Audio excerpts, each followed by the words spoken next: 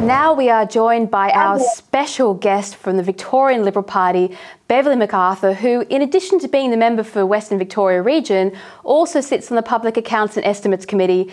Beverley, welcome to the Spectator TV Australia. Thank you, Alexandra. Great pleasure to be with you. Beverley, first of all, I would like to offer my sympathies for you as you're being held under the reign of Daniel Andrews. Yes, we're in the state of Danistan here and it's not good. No, but look, you have written an excellent piece for our Spectator called Victorians Go Hungry, Andrews Gets Bigger Billboards, and it was regarding the state of Victoria's budget. In it, you write, and I quote, "Spending other people's money is central to his political way. He celebrates it, champions it, claps it all the way to the ballot box and now all the way to Canberra for a bailout," end quote. Beverley, has the Premier finally run out of other people's money, or has this budget found a way to raid even more private cash? Oh, no. He's found a way to raise more cash and he's going to fleece property owners and employers. We're going to increase payroll tax and we're going to tax investors and commercial properties. Is this something that the people of Victoria should be worried about? Well, they absolutely should be worried, Alexandra, because every day they're paying $22 million in interest payments on this debt. Imagine what $22 million would have fixed just a few of my potholes out in my electorate, which have become craters, they're so big. It would provide a well-needed boost to the health sector, but we're cutting health expenditure again.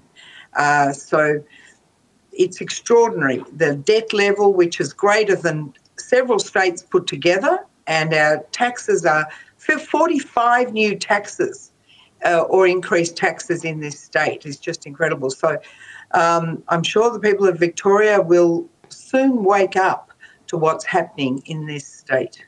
Well, you had a very good comment, which I'll read now for the viewers. You said, "The truth is, whatever Labor says, Victorians will pay, whether it's big business or small business, mum and dad investors, wage earners or consumers, we are all paying for their mistakes." And by that you mean particularly for Labor's mistakes. Now, has Labor's budget promised some difficult years ahead for the Victorian people? Because I saw things like a COVID tax, which doesn't sound great for Victorians. Well, it certainly is making it very difficult for Victorians. We know that the cost of living is rising, and with all these extra taxes and charges, it's going to make putting bread on the table. Turning the lights on will even become a problem soon with the increase in power bills here, and we have no plan except rolling out more renewable projects without any baseload power to keep the lights on.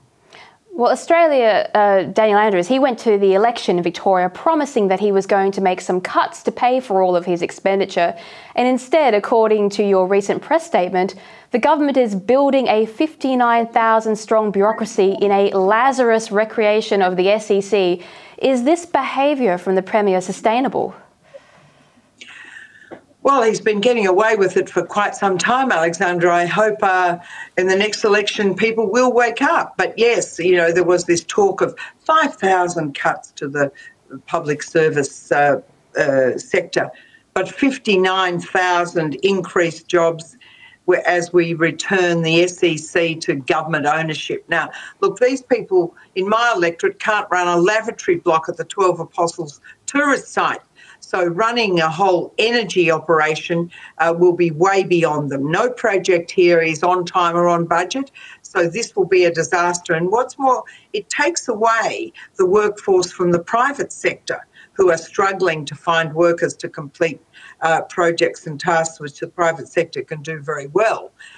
So this is an extraordinary announcement that we're going to privatise the SEC. Well, speaking of unsustainable ideas... Not privatise it, sorry, nationalise it. Yeah, no.